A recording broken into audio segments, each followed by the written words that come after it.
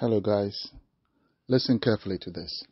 A developer has been ordered to demolish two apartment blocks in the southeast area. It's in between Charlton and Woolwich.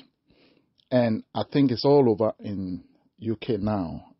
They've been ordered, if your plan, original computerized generated plan, doesn't match the one that you've built, you are asked to demolish it.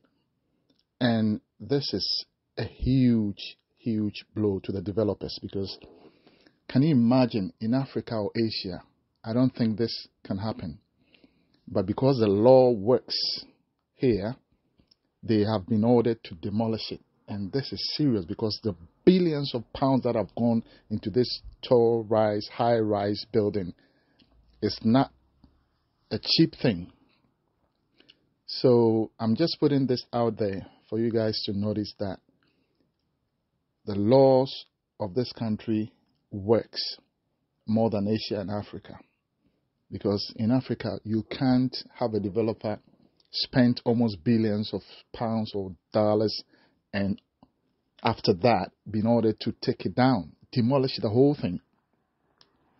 So this is a serious thing. But, and those that are renting, even some are paying £2,000 per month. So right now they need to vacate the property because it's going to be knocked down. This is quite serious. Money gone down the drain. So it means if you go in to put in your proposal for a development, you need to do the right thing.